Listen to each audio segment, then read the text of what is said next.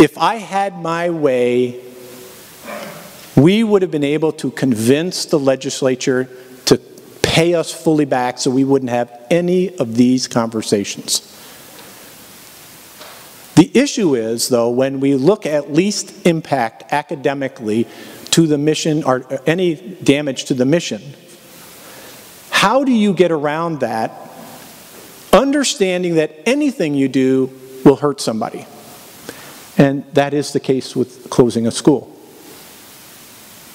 We're not ignoring the fact of what that would do emotionally and otherwise to the community, to the kids, to the neighbors. We understand all of those issues. The fact of the matter, though, is by redistributing those funds, we don't have to lay off as many staff members as we would in other places or other programs. We wouldn't have to cut any programs because we're redistributing the students into nearby buildings, elementary buildings. But all of the programs and opportunities are still intact. I'm here tonight because we want to save Truman Moon. 350 strong. A school where you know every single student's name and they know yours. Closing their school will take away their livelihood.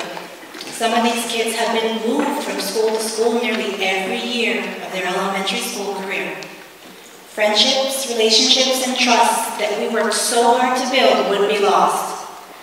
Closing Truman Moon would mean crowded classrooms, additional costs incurred for busing, and the loss of, as you said, 18.5 full-time employees.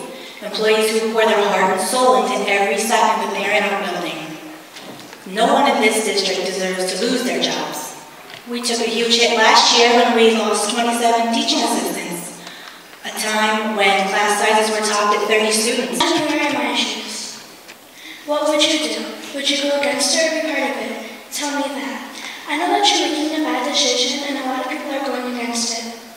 If Truman Moon closes, you're closing the door for an education. I know you're just going to move us to another school, but we won't be getting a good education there. Can you imagine being in a class with 30 or more children? That won't help. Truman is like a big family, and when you close it, you'll be taking us apart. Although you might not care, we do, and we will stop this because it's not right.